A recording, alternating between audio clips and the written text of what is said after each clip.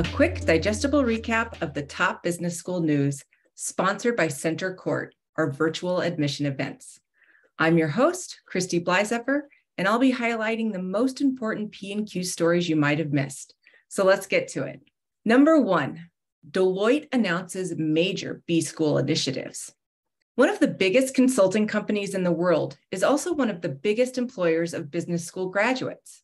So it's news when Deloitte announces a new partnership with a leading B-School, even more so when it announces more than half a dozen of them. Deloitte this month unveiled the names of 6 universities and colleges that will participate in the second year of its Future of Work Institute, bridging the gap between what the candidates learn in B-School and what the market demands. The business schools at Boston University, Florida State University, Howard University, the University of Nebraska, the University of Southern California, and Dallas College will follow in the footsteps of 10 B-Schools that hosted Deloitte's groundbreaking curriculum in 2021, when 250 graduated with micro-credentials in new workplace strategy. The full story is up now in our news tab. Number 2, UNC Kenan Flagler finds an interim dean. Last week, we reported that Kenan Flagler Dean Doug Shackelford was calling it quits, effective, almost immediately. Now the school has announced that it found an interim replacement in longtime finance professor Jennifer Conrad. Conrad is a former associate dean for academic affairs, an award-winning teacher, and she designed one of the first courses in the school's industry-leading online MBA program. I will work to maintain the considerable momentum that we have achieved together in so many areas across the school, Conrad wrote in an email to colleagues. The good news is that we have an outstanding leadership team and deeply dedicated staff in place, and they all deserve our thanks. You can find the full story now on our homepage. Number 3, total cost at our 2023 top-ranked executive MBAs. Over on our sister site, Poets and Quants for Execs, we compiled and compared the total cost of all the executive MBA programs from our most recent composite ranking. Executives considering the advanced business degree should know that they're looking at a hefty investment, whatever program they choose. The cheapest, BYU Marriott, is going to come in at just over $50,000.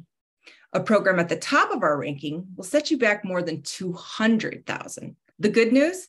The career coaching, professional networks, and resume boosts an MBA brings can lead to significant career advancement in future years.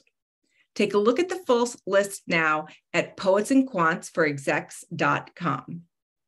Number 4, our weekly roundup of news you can use. No matter where you are in your MBA journey, we bring several helpful stories for you this week.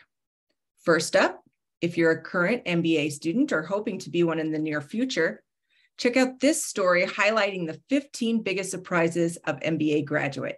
This spring, we surveyed graduates from 75 top business schools to ask what surprised them the most. Their advice could help you avoid some common MBA missteps. The story is up now on our homepage. Next, for those looking for the right programs, we have the latest 2024 class profiles from a host of large programs this week, including Chicago Booth, Yale School of Management, and Harvard Business School.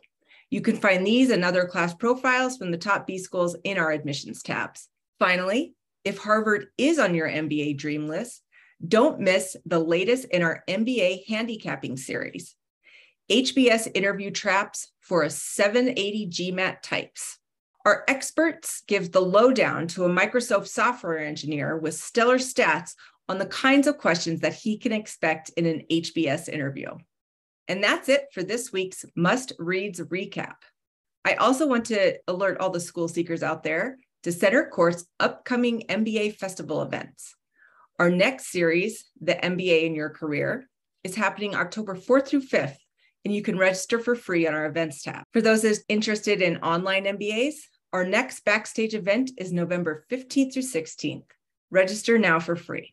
Again, I'm Christy Blyzeffer, and you can join me next week right here for a recap of what's important in the world of business education.